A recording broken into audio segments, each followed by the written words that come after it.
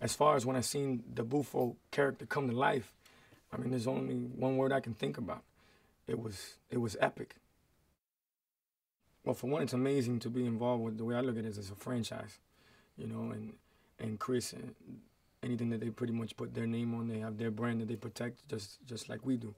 So definitely very exciting, but more than anything, it's a great learning experience, just to see how something that you're recording, how they take your emotion and bring it to life, and it becomes something so powerful around the world, like a Rio or Ice Age. It's an honor to be next to someone, you know, as, let's say in the music industry, like Beyoncé, in which she's the well entertainer across the board. She's amazing.